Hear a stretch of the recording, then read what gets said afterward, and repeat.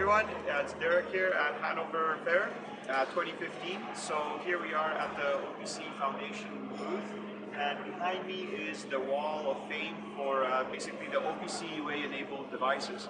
So what we have here, we're happy to show this year a new addition, which is the Simon PLC. They actually have released two different PLCs, one of a higher end and one lower end.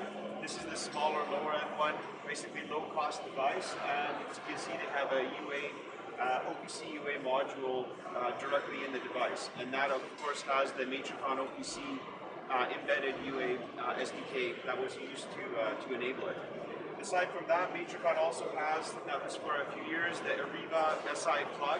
This also has the embedded UA SDK, which enables it to communicate via UA. So basically our devices on the board continue to grow. As well, this is something that we've had for a while. Basically our evaluation board. So again, when vendors want to test how they can work with the SDK from Matricon, they can basically use the small board very quickly, developing the functionality.